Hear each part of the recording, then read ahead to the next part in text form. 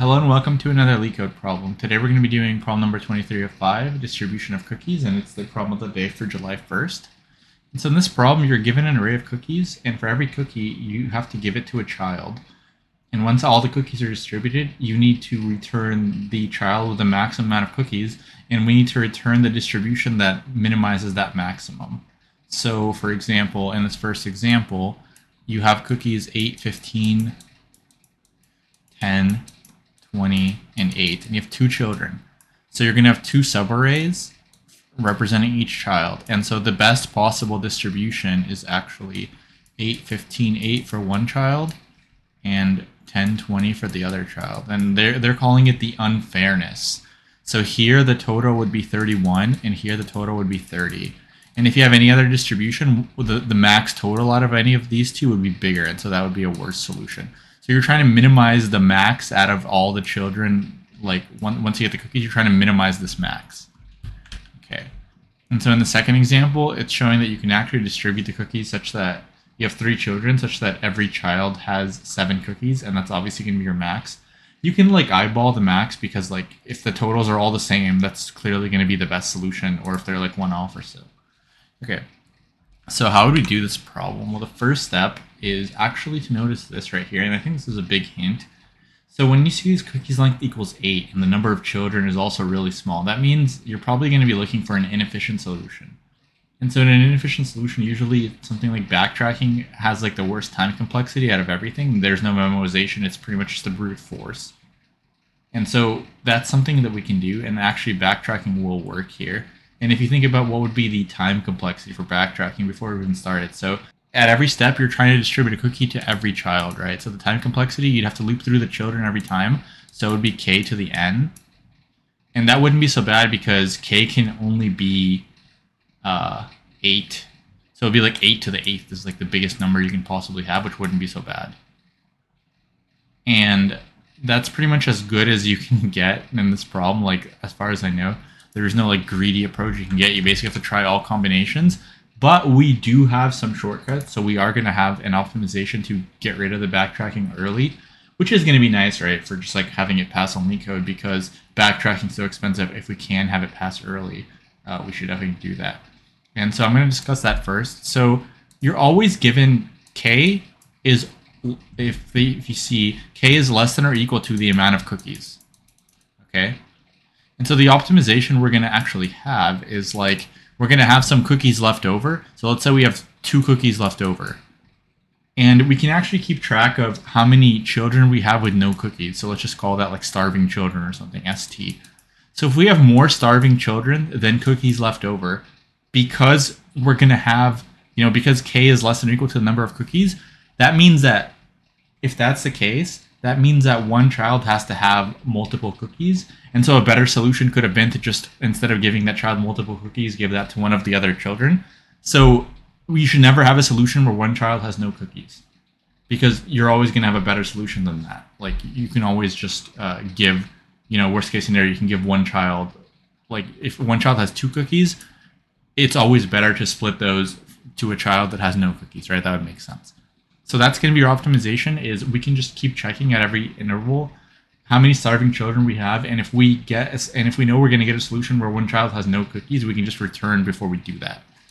Now backtracking is pretty straightforward, right? So what are we actually going to do? So we're going to have an array for the children. So like for this first example, we're going to have k. It's going to be 0, 0. And then it's pretty straightforward what we need to do. So we need to iterate through the cookies. So let's like, if our cookies is 8, 15, we're just going to show you like a standard backtracking template. So standard backtracking template is you just, at every iteration, so we're going to need an index and a starving children, let's call that st, and the index is going to be in the cookie array. At every single index, we just iterate through the children, and here's the steps we do. So we give a child a cookie, then we check if that child was starving and decrement st if that was the case, right? Because then there's going to be less starving children. Like if that child has 0 cookies, then we're going to decrement it because now he has one. Then we just go to next backtrack, and then we reverse our steps. So pretty straightforward. Like a backtrack is typically you do something, you call backtrack, and then you reverse what you did. And we're going to try to minimize our result. So we're going to start with a result equals to infinity. And if we ever get, like I said, if we get this early termination where we are going to have a starving child, we can just return infinity straight away without backtracking anymore. Otherwise, we're just going to try to do all possible backtracks and try to minimize the result, and then we can just return the minimized result. And so that's pretty much it for this problem. It's not super complicated, but let's code it up and let's go over the backtracking template.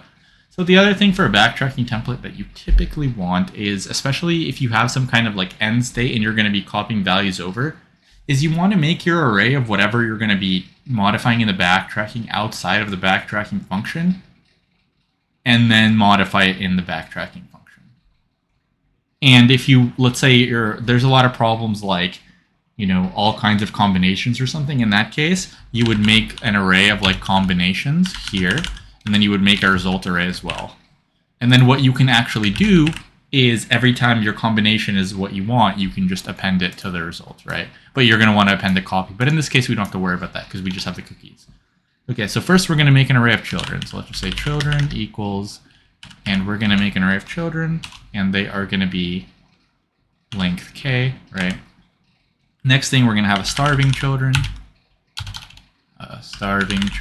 which is going to be our early termination case. We're going to make that k to start off. Everyone has no cookies. Okay. And so then we're going to make our backtracking function. So def. Okay. Okay, so we're going to make our backtracking function. It's going to take, pretty straightforward, an index and a starving children. So we're going to pass that in. So yeah. We actually don't need to like make this variable. We can just pass it in when we call it. So let's just do that. Okay. So our first termination case is if we can't give a child to every cookie, or a cookie to every child, right?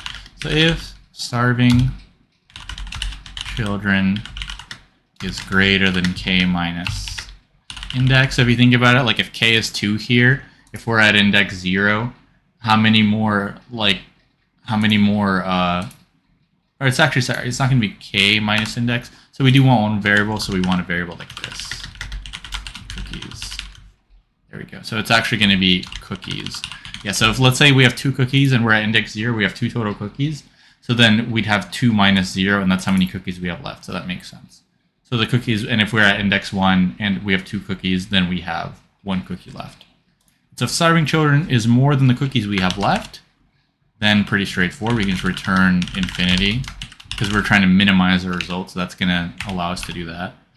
Okay, now we have one more base case. So if index equals cookies, which means we have no more cookies to give, then we're going to return the maximum of the children array, because that's what, like, once you get a distribution, you're going to want to get the maximum there.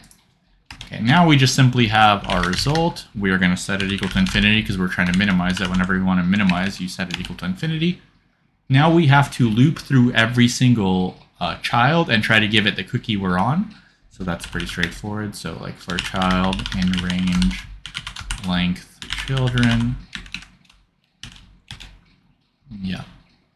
So if children child is 0, that means we have a starving child that is no longer going to be starving. So we need to make that smaller. So starving children minus equals 1.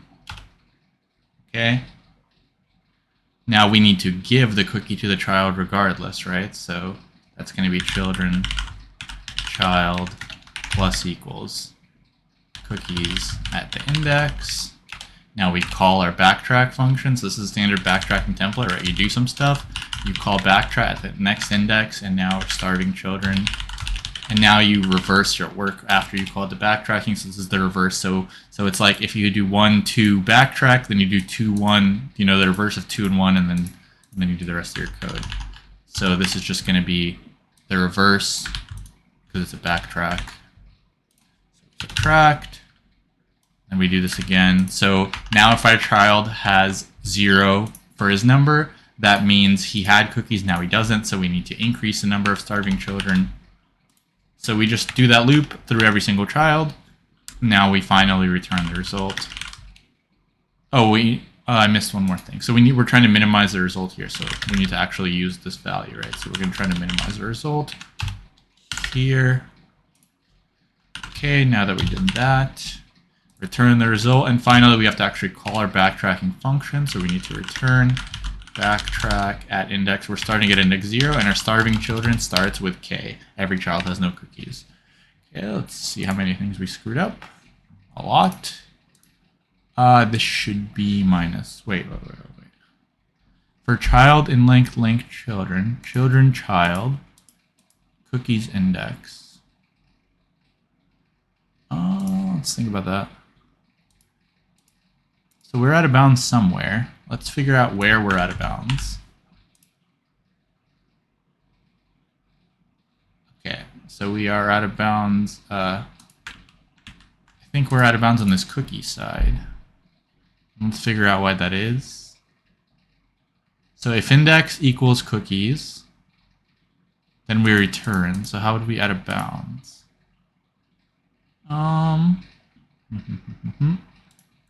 This should be, yeah, this should be +1. Okay, nice. Only one mistake, could be worse. Okay, so we have a pretty efficient solution. Let's talk about the time and space here. So like I said, I guess you could end early, but worst case scenario, you can't. And so worst case scenario, what are we doing? Well, at every iteration, we have to go through every child, right? So it's k to the n. So for every cookie, we have to go through every child. And so we have k cookies, so it's going to be k to the n. Because k is the number of children and n is the number of cookies. So that's going to be the time. Now for the space. So what did we actually make? We made a children array, so that's going to be space k. And then we also have to take note of the recursion in the backtrack algorithm. And the maximum recursion in the backtrack algorithm is going to be n. But the space is going to be really small, well, assuming all these operations are O of 1, which, like just going through this code once is O of 1, which is kind of true because k and n are only like 8. So technically you could argue if you wanted to that this was constant time, just because these parameters are so small. But yeah, so we have k children here, and then our maximum recursion can be, we just recurse down through every cookie. That's as far as it gets. So it would be cookies levels deep. Okay, so that's going to be it for this problem. Hopefully you liked it. And if you did, please like the video and subscribe to the channel. And I will see you in the next one. Thanks for watching.